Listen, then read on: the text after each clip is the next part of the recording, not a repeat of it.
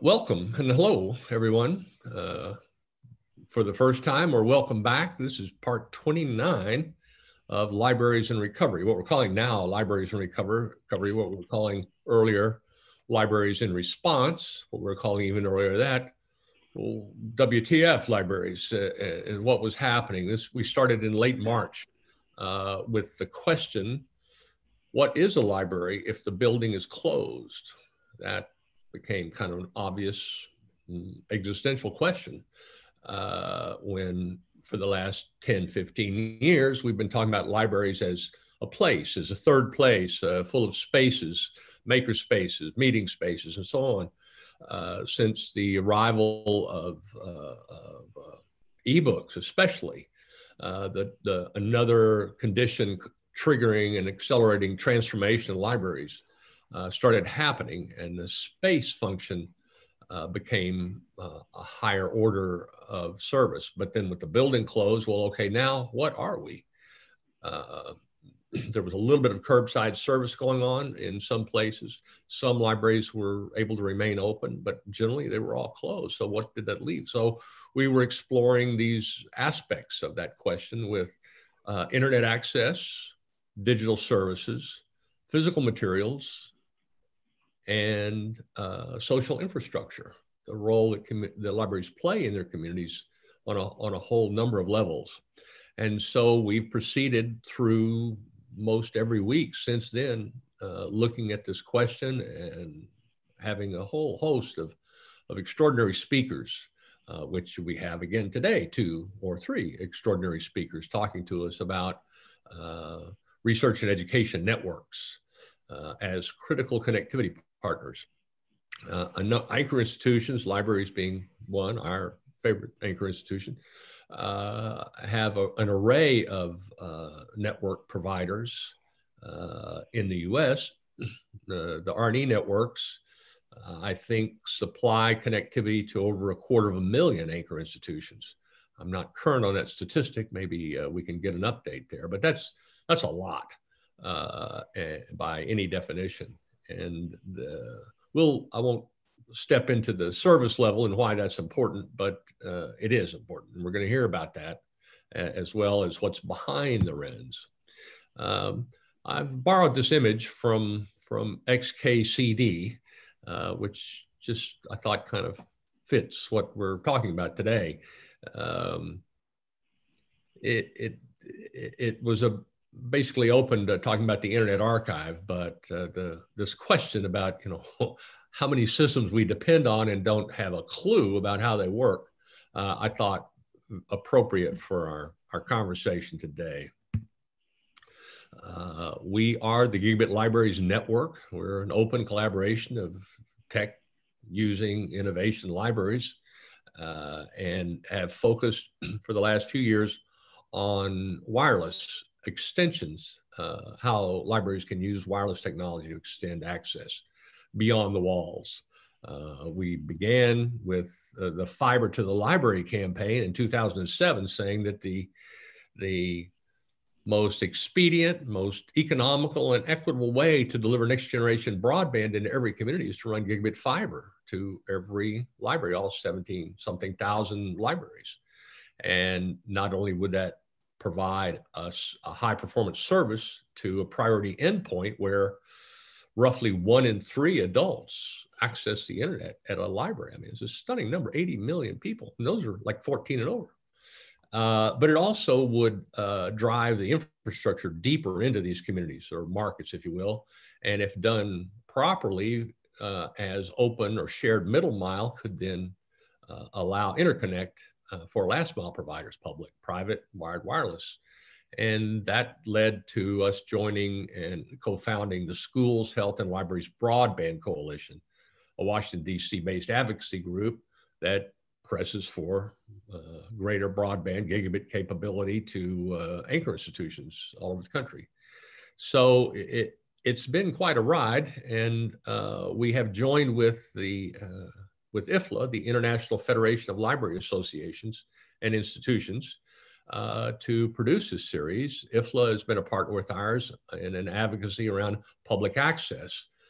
We think that public access should be the baseline service for everyone. Everyone should be nearby to some sort of a public resource, public access resource, like a library or a community center or something like that, for no fee or very low fee access. And ideally, because what libraries do, provide support and training to new users. So you can see that project at the Partnership for Public Access, p4pa.net, number 4, .net, and you'll see a 2020 declaration calling for advancing that. So let's get to the context. The pandemic was a triggering crisis, but we've had a cascade of crises this year. Not that they were all just happening this year, but that's the dominant one.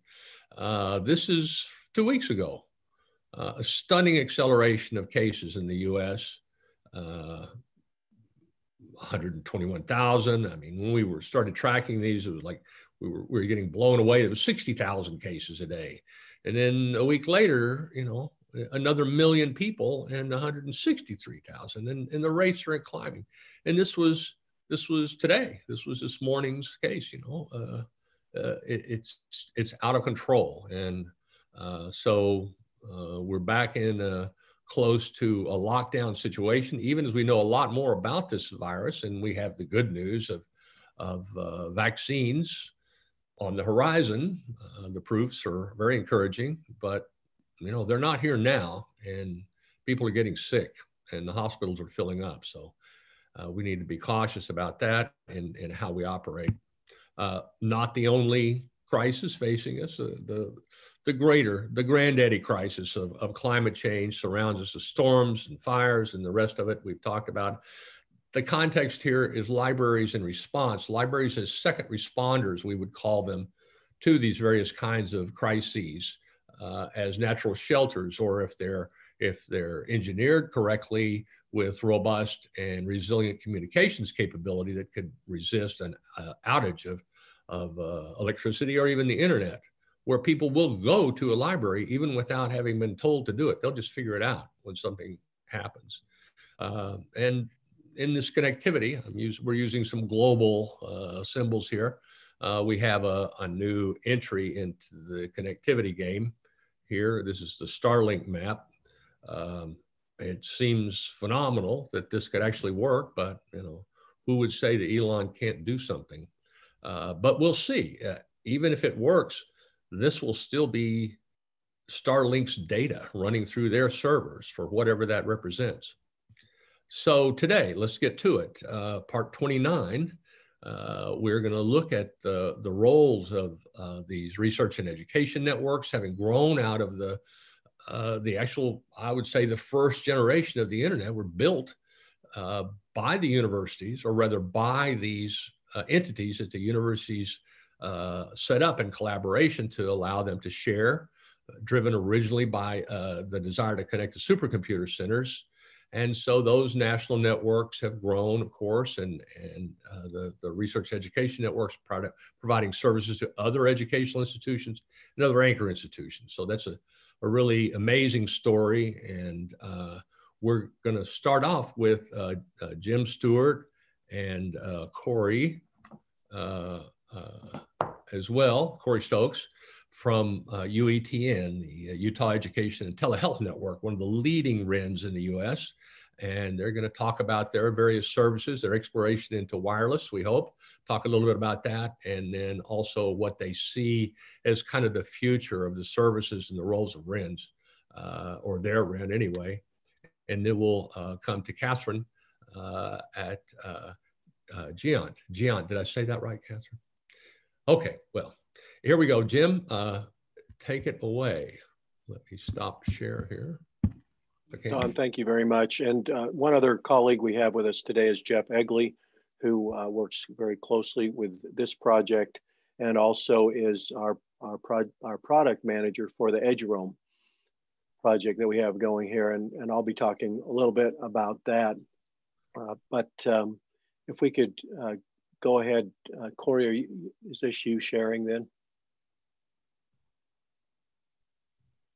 So We are a REN with 1,700 different locations serving higher education, public education, libraries, and telehealth, and some others. And so this becomes something that, and let me, before I get started on that, just let me say that I have over 20 years at the Utah Education and Telehealth Network. And one of my very first projects when I came in was the state library called me and asked if I could help them with a filtering project. And we've been tracking libraries ever since. They're a very important part of our mission. And up until recently, we'd not received any funding for them directly, even though they've always been a part of our mission. And we have our state librarian, Colleen Eggett, sit on our board. And so we're very happy to be part of this. And Cory's dad, who I know well, lives close by where I live, was a professional librarian and part of the library system for many, many years also. So we have very close ties to libraries, and we're glad to be here and be a part of this. One of the things that really is important to us in those 1,700 sites is access. And it's great to have fiber everywhere, but unless you can access those networks and unless the millions of people that we serve in our state have access to those networks, doesn't matter how many fiber connections we have out. And certainly this was pointed out to us in the pandemic. And so today, as we present, we want to bring up our website. And instead of giving you a presentation on PowerPoint or something like that, Google Slides, we want to give you a location where you can go back and it's dynamic, it's living. We're constantly updating this, and you can come to this site. And Don, I believe you've posted the link so that people can follow this and see what we're doing. And so as I talk about why we're doing this, you can also see some of the resources we have that explain this. But you know, as we started to look into this over 3 years ago, we could really see that there were a lot of limitations to wireless. And I was part of SC 18 in Dallas. And when we showed up to the convention center there in Dallas, there were over 600 rogue access points that were up and working. And when we got into the main part of the conference, there were over 2,800 rogue access points.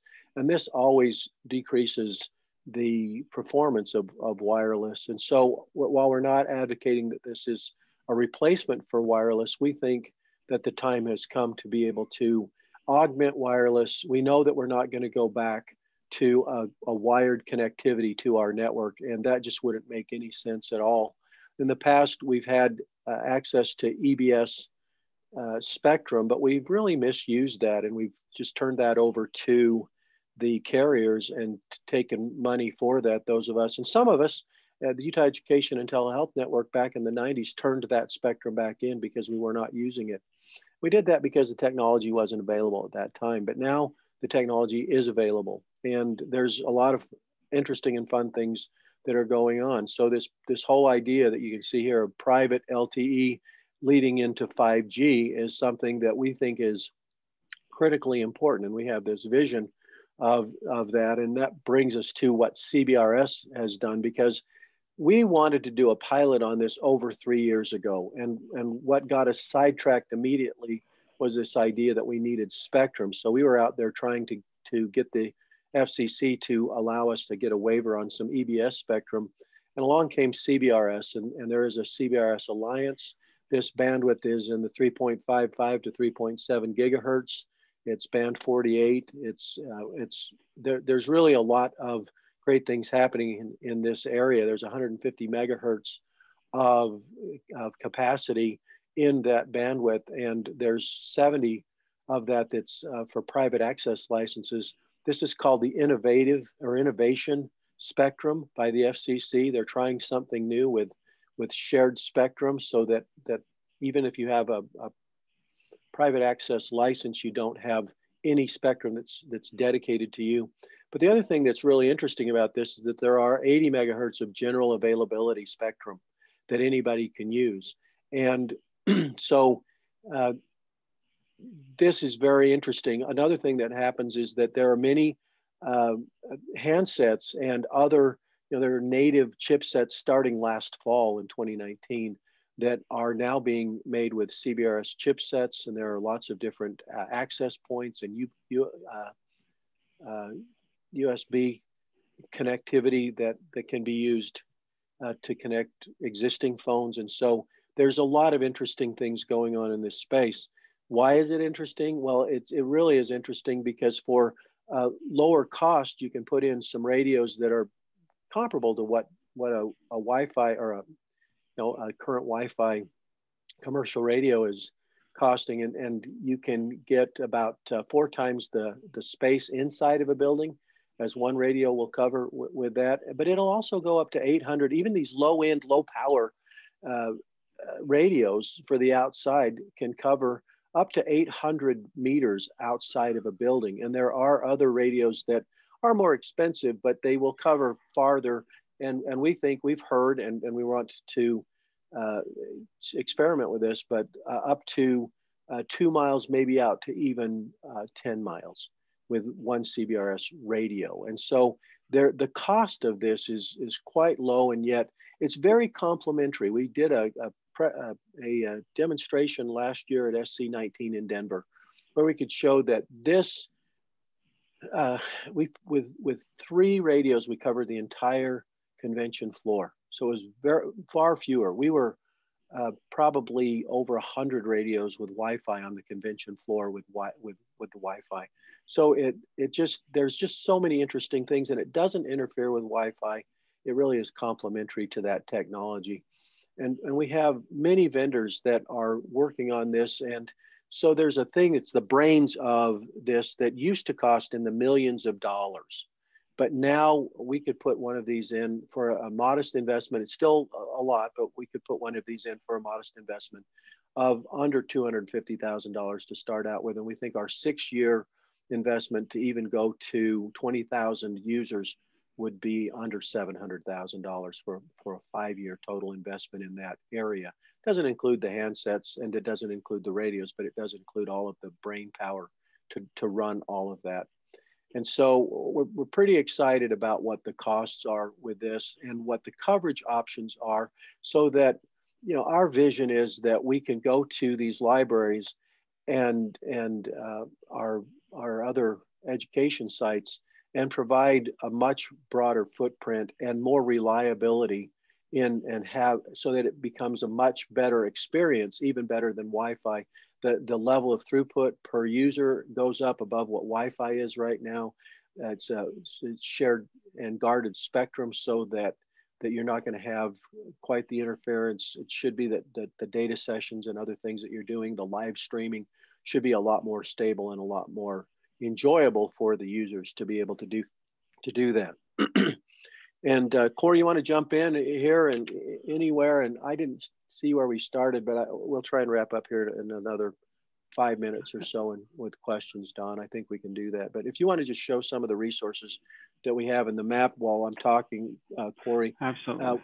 We have 25 sites, so we've been fortunate in getting CARES funding, and when all is said and done, we'll probably have close to $1 million worth of CARES funding and over $1 million of total investment, because some of our LEAs and others are jumping in and adding to the basic investment that we're doing. But we've also brought 25 sites into this, and 3 of those are libraries, and we're pretty excited about those libraries that we're working with. And Cory's worked directly with those libraries, and I'd like him to take just a couple of minutes and talk about specifics that are going on in those libraries. Thanks, Jim. Absolutely. So one of the libraries that I wanted to showcase here is the Tooele Library, Tooele City Library. Tooele is kind of a suburb of the Salt Lake Valley that's out west. And it's a place that's really growing, and the Tooele Library has been very innovative. They've looked at all kinds of different solutions. But when we rolled this out back in July, we got CARES funding for this. And Jim brought me in with Jeff and said, hey, we've got money here. We need to roll this out. We've got 6 months to get it done. So we reached out to folks that have been interested in this, and Tooele Library had been interested at one time. And so we connected with them. They said, absolutely, we have an amazing use case for this type of a technology. Tooele library is kind of unique in that they've got 3 city parks that are located very close proximity to where the library building is. And what they wanted to do is create an open library branch in these three city libraries. So we've stood up a Ruckus CBRS radio on their library building. It's just right on top of the building, and it sends out a signal to these three parks. And in these 3 parks, we're actually just in the process of installing these receiving devices in the park. The Ruckus radio, the CBRS radio, has been installed on the library itself, but in the parks are just now starting to go through this process. But these receiving units have Wi-Fi connected to them. So anybody that's in that city park that has a Wi-Fi device, a phone or a Chromebook or whatever type of device they have, everybody has devices that has Wi-Fi, will connect to these receiving units. So the Wi-Fi signal connects to and it's just a standard, 5 gigahertz Wi-Fi signal. It connects to the receiving unit. The receiving unit takes that Wi-Fi signal, converts it to CBRS, and sends it back to the radio in the library.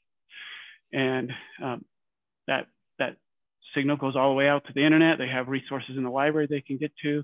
They also have internet access resources there, which is actually, very helpful. One of the things that she was, the library director, Jamie there, was really concerned about is this: one of the libraries is just right across the street. One of these parks is right across the street from the library, but it's a very, very busy street, and they don't like to have a lot of the kids and other people crossing the street to go to the library. So they said that if we can get that signal over to that particular park, that would sure benefit those people, and have that open campus, have that open library where they can have experiences in the park connecting to the resources that are in the library. Very cool scenario. What we're finding out is these CBRS radios that we're installing, they don't go a long ways. The ones we're doing right now, we have some other ones that we're looking at that can even go miles, but these radios are going, maybe a half a mile at the very most. So the parks had to be in close proximity, but it still allowed that to happen in this particular scenario. Very, very cool solution. They were very adamant that's how they wanted to do it. We met with them, Jim's met with them, and we talked through this and kind of built a scenario that worked out really well. I can share my screen really quick. I'm going to just share another picture here really quick just to show you what it looks like, the radio on top of the building, and then we'll turn the time over. I think we'll be out of time, so give me just a second. I'll grab this. I think you guys can all see that now. Is that right? Jim, can you see that radio on top of that building? Yep, we can see it. Okay. So they're small radios. They're not huge like like the regular LTE type services. You put it on there, run the cable down in, connects to the network, and all's a go. So it'll give you a good idea. Any thoughts or questions on that particular use case? Or maybe we're waiting for questions later. Is that right, Don? No, we can do now. I have a ton of them. But okay, all right. Anybody have questions, please drop it into the chat. That base station antenna, is that sectional? Does that cover a certain degree of coverage? This is actually omnidirectional. That particular one, it's a built-in antenna. Mm-hmm. It's omnidirectional. It covers a 360. That's why it only goes out about a half a mile.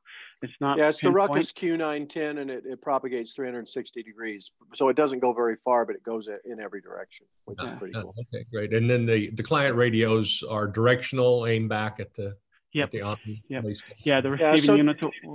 Go ahead. Yeah, Jim. just to put a little finer point on what Cory's saying. So that's on the library, and it's radiating out that 360 degrees. And there's a park across the street there that we're going to put another receiver that will receive and send the CBRS radio signals, but then we'll have Wi-Fi in the park that can be used. It's just traditional Wi-Fi that's going to connect to that radio that is in the park.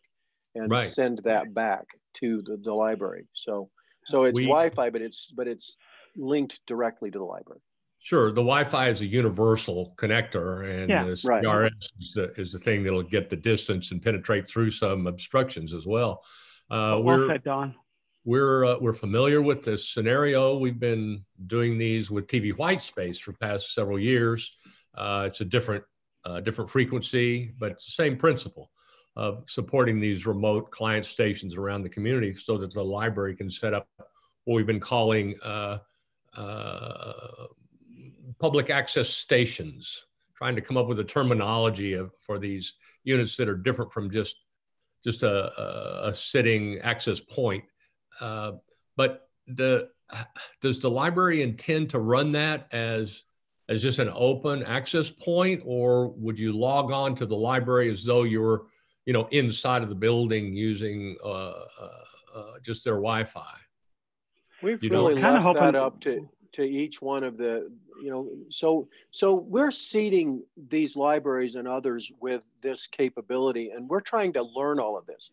So what I would say there is that, there's a lot of talk about CBRS. There's a lot of chatter going on right now. Everybody's really interested in this. We have the theory that we really need to get experience. We need to spend less time talking about it, more time doing. And so Cory can show a map of going green of what we have installed already. And so we're getting this installed. And we're more excited about working on that and getting it installed and starting to get some of the experience with these use cases. There's a lot more for us to do. We've learned a lot. We've started to share on a national level. I'm part of the Internet to Future Wireless group, and also the Quilt private LTE group and the CBRS Alliance. So we continue to work in this area. The last thing I'd like to plug, and then we can answer questions. And that's really important, because we want to tie EduRoam to this. That's the answer to John's question. I just want to go to EduRoam. So we are working with MD REN and Merit from Maryland and Michigan and Utah, and we're going to do a proof of concept that shows how we can transparently go from one private network to the other. So we're thinking of that as, that's just private access for all those networks to be transparent. And then we will work together on a national level with all the other RENs that are interested in, and they're going to start to do this, and anybody else really who wants to do this, so that we'll have just seamless authentication through each one of those. And then what we'd like to do is work with Internet 2, GÉANT, and others to really tie that to EduRoam, because we use EduRoam for access, and we look at EduRoam as infrastructure for us, because it gives those who have EduRoam accounts immediate access to wherever they go. And I've been with board members in the Smithsonian. I've been to Trinity University in Dublin, to St. Andrews, to many places in Europe. And it's just wonderful to be able to walk in and have immediate authentication. We want to make sure that we have that same type of authentication with the LTE networks. We believe it's possible. We're working on some proofs of concept that we can show off to others, and really do something that standardizes that across the board. And then we are working with, there are these commercial carriers that are not traditionally wireless carriers, but they have gotten PAL access license, or the private access licenses, the PAL licenses for CBRS. They're putting in radios. They're making major commitments to that in our state. And we were talking with them, and they're all of them willing to work with us on some sort of a private roaming, so that there won't be a settlement, but there will be access to those, so that we expand the footprint of this network and really partner with commercial providers and others to make this available, so that it's not just in close proximity to our buildings, which is where we're focused, but can move beyond that also. Very, very cool. This is an exciting project. Cory, were you trying to say something there? Just one other point, just to make sure. So we are really interested in putting EduRoam, because it's just regular Wi-Fi that these people are connecting to, our students and whoever's going to connect to these libraries. It's just regular Wi-Fi. We're putting EduRoam on that Wi-Fi part of that, and being able to tie that back to the Wi-Fi server, or the EduRoam service as well. So I know Jim talked about that and covered it, but that's what the plan is in these libraries and all these schools, that EduRoam, where they're converting the Wi-Fi to CBRS, they will be putting in EduRoam. So anyway, thanks, Jim. This is just really great to take advantage of CBRS. And I know that for some of our participants here, A lot of this is just a running alphabet soup of telecom acronyms. But sorry about that. We've gone through these and we've looked at EBS and CBRS and TV white space and so forth. So I think we've got a context for that. I'm not going to drag you into explaining the various technology speeds. You touched that already. But it's what I can tell you, Don, really quick, Don, there's a lot of resources on this website. How-to guides, we've got definitions, we've got user group information, just a ton of information on this website. So you can go and get up to speed on any of this stuff. This is great. I'm putting together a glossary so I'm going to get that posted so for our board and others to have that too. We've got a list of presentations that we've had over the last few months delving into each of these technologies. Not as much on CBRS as you've given us today, which is terrific. We'll be adding that to the repository of presentations on how these are being used by libraries and other anchor institutions.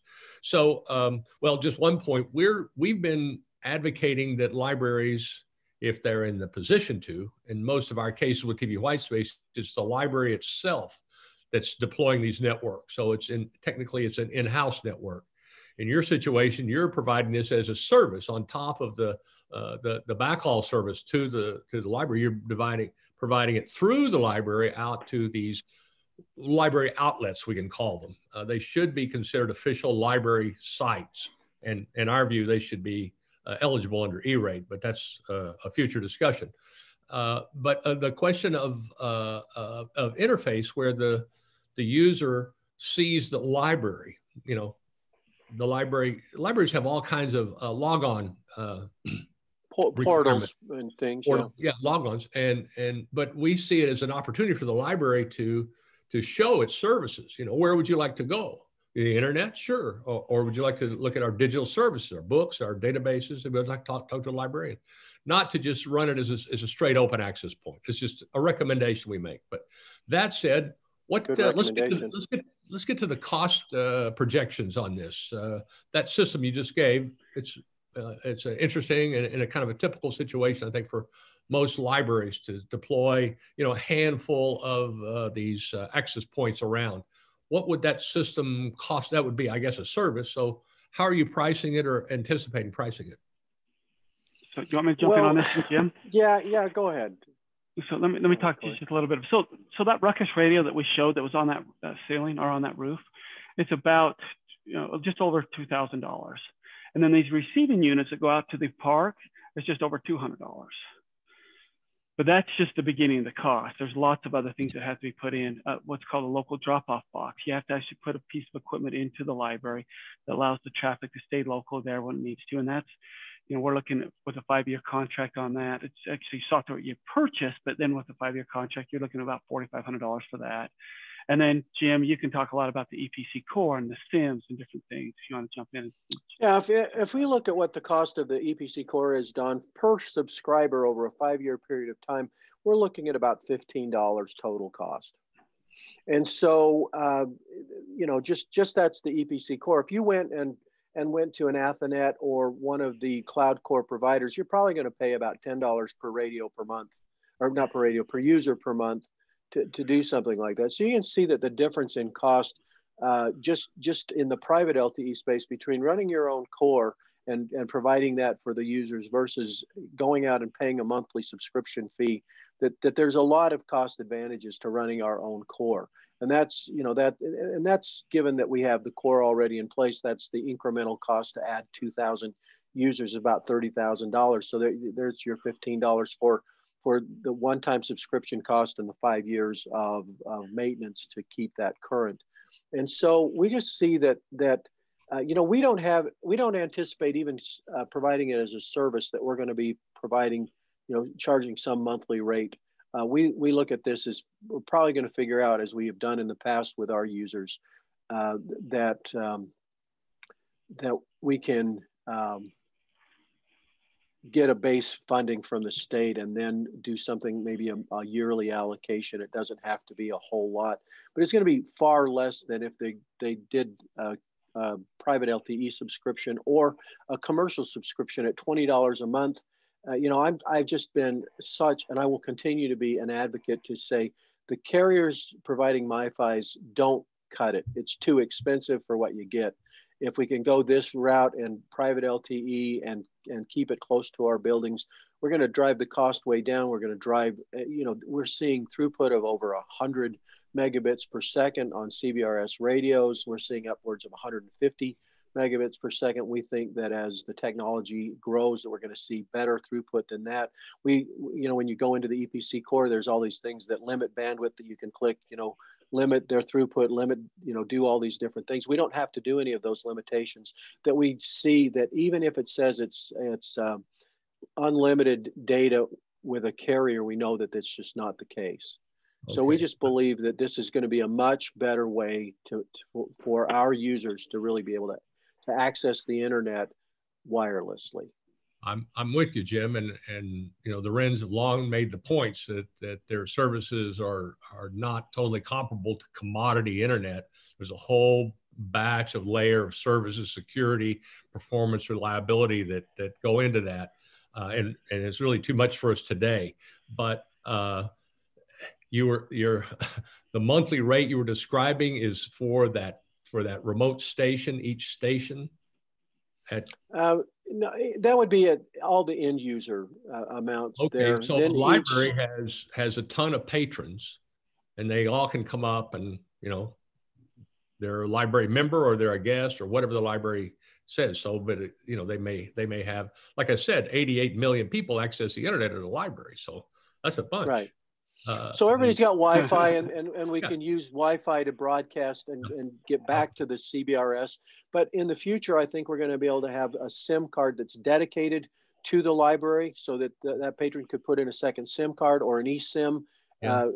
eSIM. There's 5 or 6 I've heard, and I can't prove this out, but I'm going to profiles that you could put on a phone, so you could have one of those be the library profile, and whenever you're going to the library, you just select that profile and go directly in and authenticate to them, and that's what we think is going to happen. Okay, that's good. This is really going to be. We're watching this. We've been following you guys for a long time, and this is exciting developments. Congratulations on the progress you've made. Well, I'm sure we're going to come back to this in a future date and see. We need to get to Cathrin. We need to hear from her. I'm really excited to hear what she has to say. And Dawn, you have my email address. Anybody that can reach out to me, and we can get them some more details. Probably the best thing to do is reach out to me, and then I can schedule time with Jim and Jeff and anybody else. So if you want to drop that into the chat, then people can contact you, or they can go through me. We're certainly available to answer questions, and we want to be helpful, and we want to expand this community and these services as quickly as we can. Great, thank you very much. So over to Cathrin. So now we're gonna step back. We've just heard a powerful front end story here on an interface with end users and actual customers, I guess, or members that the libraries are. But behind the RENs, there are large networks, backbone networks that they rely on.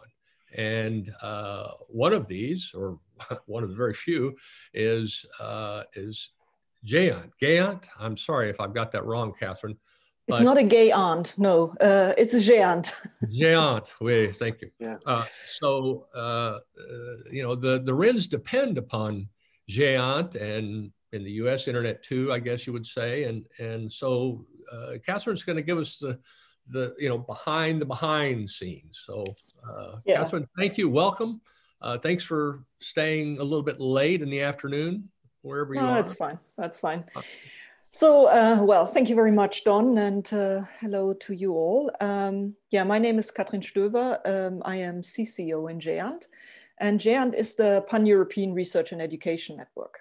GÉANT, in that respect, as Don already said, is a network of networks. We interconnect the European national research and education networks, and we have a global reach of dedicated capacity to over 110 research and education networks in the world. So I'm very happy to have the opportunity today to talk a bit about how NRENs interconnect research and education institutions around the world. I've been myself with the European Research and Education Network, GÉANT and formerly Dante, for over 23 years. And I've always been part of the team that extends our global reach. So I've been working in Latin America, I've been working in Asia and in all regions of Africa. And for a very long time, I also had very intense conversations with Internet 2 in the late 90s when Internet 2 was first formed, and we were agreeing how we would interconnect. So I've been there for a long time. Otherwise, a little bit about myself. I am German. I'm married to a Spanish man. We live in the Netherlands. We speak English. So it's a completely European story. And I'm always glad that I work also for a really truly European organization like GÉANT. So why are we doing all this? You see here, you know, nice European-centric, forgive me for that, I understand there's a lot of Americans, but this is a European-centric map. And that is really the map that shows our global connectivity from Europe into the world. And if you would put the Internet 2 into the center of it, it would be similar, little different. But I mean, one of the things that we really understand is that humanity as such is facing issues, and we collectively are being challenged at this point in time. We have shortages of all sorts. We face climate changes. We have, as of recently, pandemics. And we need to find global solutions to a lot of questions. And that means that we need to bring together the creativity, brain power, equipment, and facilities from every corner of the world. And that requires that researchers, academics, students, librarians worldwide are able to cooperate and build fast on each other's ideas and results. And of course, also to ensure that that doesn't only happen today, but also tomorrow, we need every child in the world to have access to education, access to learning resources, and we need our kids to have digital skills wherever they sit. And so GÉANT, this is basically the mission and the vision of GÉANT. We therefore, as an organization, we procure national, regional, intercontinental capacity in the telecommunications market. We buy capacity, we build dedicated data communications networks for universities and research institutions, and then we run and operate these. And in our reach is quite significant. In Europe, we estimate that we interconnect about 50 million users. And I have to say that for everything that I'm presenting here today, we've received very generous support from the European Union over the last 25 years.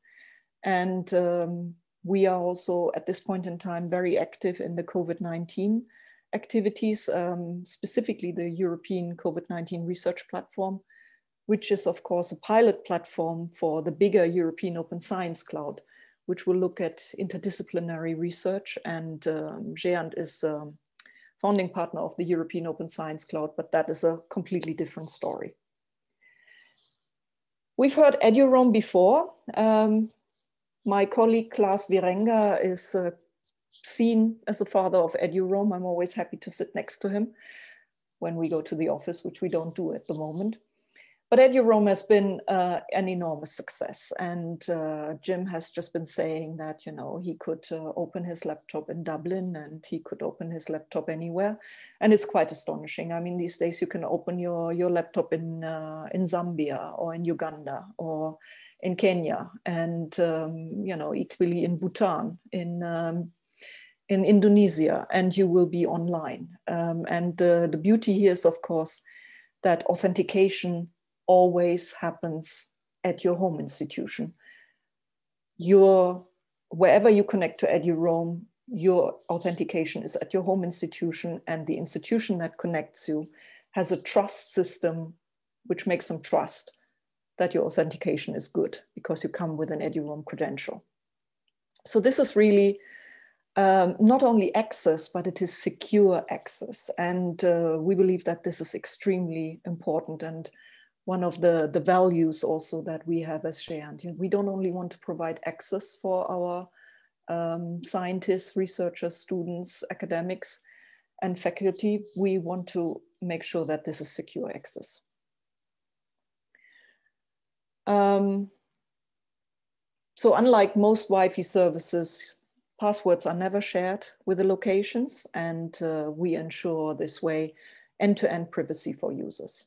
And as you can see, you know, this EduRoam map very much maps onto the map that I showed you earlier about the connected NRENs, because it is a service that's one of the first services that NRENs normally make available to their institutions apart from the normal IP connectivity. But it even is a service that very often is made available before even an NREN exists, because for EduRoam, you only really need to have the access point in the institution. And EduRoam has tremendous reach. There are tens of thousands of EduRoam hotspots around the world. In 2019, we had 4.5 billion authentications worldwide. So that's an incredible number, and that makes us one of the biggest operators worldwide. And COVID-19 has, of course, triggered many EduRoam providers to consider what we call EduRoam everywhere. So, you know, a lot of EduRoam providers are asking themselves the questions how they can bring EduRoam outside of the building into, you know, outside of the walls of the university or library buildings. And we hear about all sorts of plans. I mean, we've always had, you know, some countries, some cities where, you know, the buses had EduRoam, or the city centers had EduRoam, or the parks, you know, open park spaces had EduRoam. But what we see today is that this is becoming increasingly a service that NRENs are seriously looking into together with their institutions. And yeah, so EduRoam will become more and more available in public places, in car parks, in parks in general, so that to ensure that students and faculty have access in times of inaccessible buildings and closed universities. And we believe that this is very important. There are two more services that I would like to make sure that you're aware of. Specifically during the pandemic, EduVPN, sort of sister brother service to EduRoam, has become very important, because there are still many today that at this point in time cannot use EduRoam. I haven't been logged in to EduRoam for a while. I'm not traveling, I'm not going to the office here in my home Of course, I'm using the private Wi-Fi installed in my house. So, you know, we really need to look into how do we make sure that these unprotected wireless connections that we're all using at this point in time become secure. So VPN, of course, is a secure and encrypted internet connection. And EduVPN is a service, again, from the NREN community to ensure that it really is a private network across a public network, and enables users to send and receive data across shared or public networks as if their computing devices were directly connected to the private network. And again, this is you know, a secure way of making sure that users can access their institutions and are not completely dependent on their unprotected home wireless setups. Another service that we see is very important is the Open Up to You educational platform, which we have been making available since the 25th of March. So very quickly made it available to schools and universities across Europe who want to use it. This is a platform, again, available through participating NRENs. It uses EduMeet as a VC tool, and it is particularly attractive to institutions in environments in countries where, you know, resources are scarce, where, you know, Zoom is unaffordable. So we've seen a lot of uptake, particularly of EduMeet also in some of the African countries where, you know, this has become a very, very important tool. So everything trying to really ensure that, you know, learning continues and education can continue at a time when, because of the pandemic, a lot of the normal ways we are dealing with this is interrupted. And while maybe in Europe and in the US, our systems and our home working wireless and the fact that everybody has a computer or an iPad, you know, makes this home learning possible for most in general. For many other regions in the world, of course, this is in general not available. So we need to really make sure that we do what we can. And this brings me to my next slide. And I mean, Don, from now on, you can probably stop me whenever, because what I will do now is I will highlight just a little bit around the world where we are and what's going on.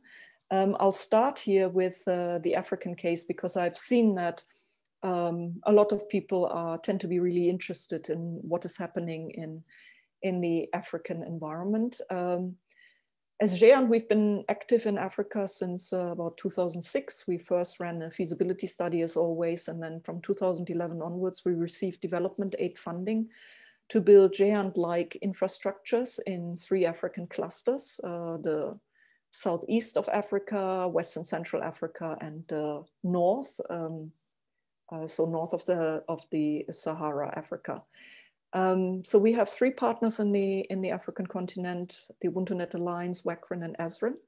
They are similar sort of GÉANT-like organizations. And as you can see on the map here, we have quite a lot of countries now connected in the African continent, which means that in these countries, we really do create level playing fields between African researchers, African scientists, and the rest of the world, which I think is very, very important for global science and innovation in general. So I think this is one of our very successful projects. And as you are a library organization, I wanted to make you aware of LibSense. LibSense is an initiative, which is an African initiative across the entire continent, but it is run by the Western Central African Network, WACREN. And LibSense was launched in 2016 to bring together the research and education networks and the academic library communities in order to strengthen open access and open science in Africa. Because one of the things that we absolutely recognize is that while libraries, of course, play an important role in any university setup, they play a particularly important role in the African setup, because that is where a lot of the information is gathered and a lot of the access to, say, computers is still provided in many African institutions. So it was very important to the African RENs to have a very strong relationship with libraries. So LibSense is a coherent African library REN collaboration. They're working on policies, infrastructure, capacity building topics across the 3 major language groups. So it's an activity that runs in English, French, and Arabic. And they have created quite a lot of concrete outcome. And I've attended a few of the meetings with librarians in the African continent. And it's been very interesting to see the work here. And of course, it is all in relation to open science and open data. But I think this is, I would be very happy if, you know, by my presentation here, we could see that, you know, the IFLA consortium and LibSense could start working together. And, you know, maybe this is an invitation to some of you to, you know, to invite them into in the future, and vice versa. Yeah, and so the rest of it is really an overview, and I'll show you the maps here of what we do in other world regions. So North Africa has specific links, of course, to Europe, because it's part of the European Neighborhood Program of the European Commission.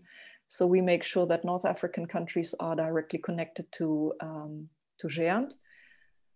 Even though the Arab Spring's been quite a while now, we have, you know, not too many North African countries connected here. And of course, you know, also the, you know, there is potential in the future to include also Syria and Iraq and interested Gulf states on a non-beneficiary basis into these projects, but we really need to see how this develops in the region. Otherwise, in the Middle East, you know, what you would call the more affluent countries in the Middle East all have RENs and are connected to us. So we have Qatar, Iran, Oman, Saudi Arabia, and the UAE is connected to the GÉANT network, and onwards, all of this is onwards to Internet 2. In Asia Pacific, we run probably together with the Tainstar CC Cooperation Center based in Korea. We're probably running the biggest network. We're estimating that this is about 55 million users in Southeast Asia. And yeah, this is a very, very big network covering all of the Asian Pacific and Southeast Asian countries. Obviously, there's a huge interest from a research and educational point of view from Europe to China. We have specific links with China. We have a cost share based on reciprocity with the Chinese. Equally, we have connectivity to India and South Korea. And of course, also to Japan. So that region of the world is very well covered, also because the more affluent countries in that region are actively supporting those that don't have so much money. And clearly also this is a region of the world where the United States have a lot of interest, and we're working very closely here with Pacific Wave, but also, of course, the university in Hawaii. Eastern Partnership, those are the countries closest to our Russian neighbors. They receive very generous funding from the European Union for very geopolitical reasons. And here the aim is to, over the next 5-10 years, fully integrate these countries into the European GÉANT backbone. Latin America is one of our earliest partners. We've been working with Latin America since 2003. And they have received various iterations of funding from the European Union. And the latest of that is an IIU funding for a cable system that directly interconnects Europe to Latin America. And that is one of the few links, transatlantic links, of course, that bypasses the United States. And last not least, our collaboration with the United States. It has to be at all times recognized that from a scientific research traffic point of view, the Internet 2 and ESNet, the Energy Science Network in the United States, are our biggest partners globally. You know, and that is why on a reciprocal basis and funded with European funding and NSF funding, we have a lot of capacity which is transatlantic between our networks, and which is completely diverse as well. So a cable cut here cannot really do anything to the resilience. So I mean, it's completely resilient networks. And that really reflects, of course, the importance of research and scientific collaborations that are ongoing between Europe and the United States, and also, of course, Canada. And that's my contribution for today. Thank you. That's superb, Cathrin. Thank you so much. Can you explain a little bit about the reciprocity, the exchange agreements? I think people really don't quite understand that. Yeah, no, I mean, we use the word reciprocity because we don't want to use the word cost share. So the way it works, it depends very much on who we are talking to. But what we try to do is to have a fair arrangement as Europe with other world regions to ensure that, you know, we sort of come to an agreement where 50% of the cost is carried by one partner and 50% by the other partner. In the past, when you know, neither the NSF nor Europe, the European Union were co-funding this, we actually had arrangements where, you know, European partners and US partners put the money together and bought one link.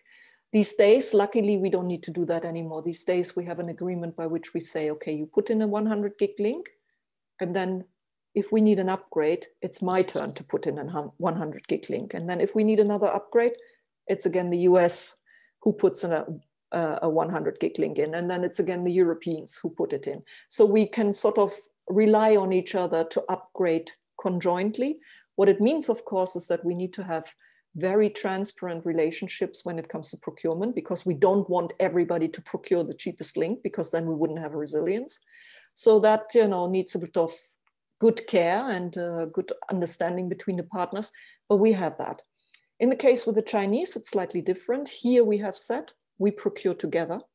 So we have a run procurement together with the Chinese. And then we've basically said, okay, so first year you paid, second year we pay, third year you pay, fourth year we pay. So that works differently.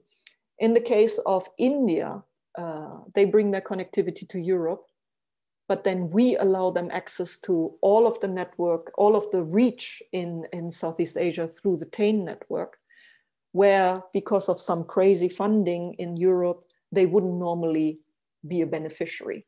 So it's all of it is based on very conversations that are going on with partners around the world based on the trust that we've established for very many years, and based on the general sort of sense of purpose that what we're doing here is supporting global science and to find the best way and be as flexible as possible. With the aim to have fairness. It only needs to be fair. That's it. Really, really interesting. An extraordinary level of cooperation and collaboration on that. And yes, as you said, absolutely. Trust. How is there an analogy in the commercial network world to that? Anything like that? No, I honestly don't think so. I don't think that. I mean, look, if you wanted to contact in Guatemala or in Bhutan, I could give you the names, and and then you would immediately have a friend there who would work with you to ensure that your user need, is dealt with. And I don't think that exists anywhere in the commercial environment, because I don't think any commercial, it's the difference between transactional relationships and community relationships. What we have is a collaborative community spirit, and the commercial world has transactional contracts, and that's a completely different playing field. And yet you work in that world. You have to interact with the commercial providers, right? You don't own all these networks, right? No, we have, of course, we go out into the world and we procure all of our connectivity from commercial providers. And that is when we are extremely hard-nosed. Our procurement team is full of hard-nosed commercial people, but they also know what sort of organization they're working for. So we can quite nicely separate that. So we have a business sense. GÉANT is clearly run with a business sense, but we are not commercially driven, and I think that is a different. Very much way. So, as they say, just because we're nonprofit doesn't mean we don't have a bottom line. Precisely. But Don, if I could just add, this is Jim again. We work with Internet 2 very closely, who works very closely with GÉANT, and we found this to be true. We are a member of Internet 2. They provide wonderful services. They connect us all around the world. It's just as Cathrin was saying, they're not bottom line transactional driven. They're really trying to figure out what our needs are, and in working together, there's many opportunities that we've had that we would not have had with commercial providers. Thanks, Jim. That's very nice. Yeah. Nice testimony. I wanted to kind of make a reference that I think this way of doing business has implications beyond networks. That there are a lot of social, economic challenges that we have that need innovations in business models. And I think what you folks are doing is really pioneering, because the scale and the critical nature of the services you're providing. So thank you very much. Anyone have any questions here? We run over a little bit. We started a little late. That's fine. We also will close the formal recording here shortly, but then we kind of hang around if you have time, just to see if anybody has anything to say and just chat informally. Any other questions coming in here? Cathrin, how would a country, let's say an African country, a West African country, start? How would they kind of get going? Would a university say approach GÉANT and say we'd like to initiate a network? Would the national government step in? How would that typically go? Well, RENs normally are grassroots And we often see it as, heads of IT, CIOs, but very often in Africa, actually librarians who say, we need to do something about this. This is not possible that I sit in the library and I can make myself a tea while some file is downloading. I need better access. And then I think by now, NREN, the model of NRENs is quite well known. But the way it works is that as soon as anybody in the community would hear about this sort of talk coming out of a country, we would immediately invite them to a conference of ours, or we would actually go and meet them. And this is something that we've done very many times, that we've actually gone with because nobody is a prophet in their own country. You always need to hear it from somebody else. And particularly in Africa, obviously, you don't want to hear it from some German person who hasn't got a clue. You need to hear it from African peers. That for example, take the example of Mali. Mali has an NREN, and it was created because somebody from Zambia, from the Zambian NREN, gave support. And then it is being set up. And then very often what happens is that, of course, in many places around the world, this is not only in Africa, the engineering knowledge is missing. And then we have our friends from the NSRC at the University of Oregon, the Network Startup Resource Center, Steve Huter, you will probably know him. Yep. And they come and they give direct engineering assistance, and they train the trainers. So they train a subset of people, and then it just becomes bigger and bigger. And then at one stage, you need to have the interaction with the government. And that is where often the European Union then opens doors for us, because they have presence in many countries around the world. And they will open the door to us, to ministries. But that is when the real work starts, because quite honestly, a lot of politicians think that the internet is solved. They often live in parts of cities where internet is really easily accessible. And the fact that, some universities have minimal connectivity in many countries in the world, they don't really know that, and they don't really worry about that too much. So this is when the work really starts. But we've gone through this so many times now, many, many times in Europe, in the beginning, in Latin America, in Asia, in Africa. I know exactly by now what will be said at what stage and what needs to be my answer. And, it goes on and on. Wow. You mentioned, was it LibSense? I think LibSense, yeah. Yeah, I'm sure I can speak on behalf of IFLA and Stephen to accept the invitation to engage with them. Absolutely. And your point about the libraries driving the need to have exchange and the shared resources, the large body of materials that they depend upon, especially, I suppose, as university libraries. Where would the public libraries, do the university, we've started to see some of this, the public libraries partnering with the university libraries to foster connectivity projects. Is that, you see that or experience any of that? Well, certainly in Europe. I think in the African environment, what we see mainly is university libraries, though.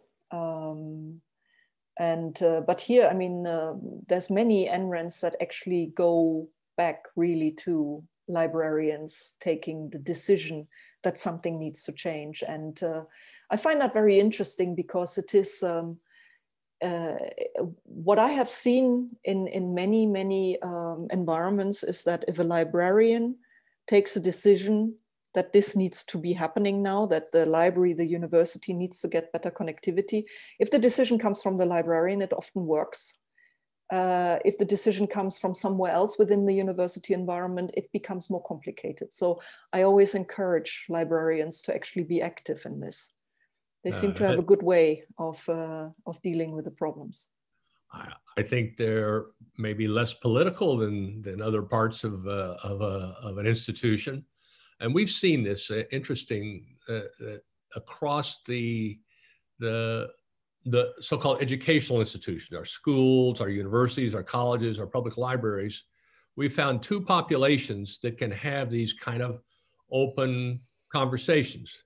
the network administrators, they all shared complaints about lame users, and librarians who, whatever their speciality, have a common frame of reference and can sit down together and immediately have a conversation about how to collaborate, share services, and support, because a lot of their populations overlap. I mean, geographically overlap. And we think there's a lot of opportunity yet for those kinds of collaborations to increase. One is as you're building these networks, and then the service layer. A famous historian in the US said that a university is nothing but a library surrounded by some buildings. And there's a point to that. I don't know, maybe it's a little strong, but we think librarians really hold the key to collaboration, and collaboration is the key to solutions. It's just too complicated to not. Though trust is still the element that's required to do any kind of relationship successfully over time. So we have gone over a bit here, and I think this would be a good point to close the recording. But before we do, I'd like to ask everyone to unmute, if you would. Unmute, everyone, please. Unmute for a second here. Everyone, we'd like to give our speakers a round of applause, and thank you very much.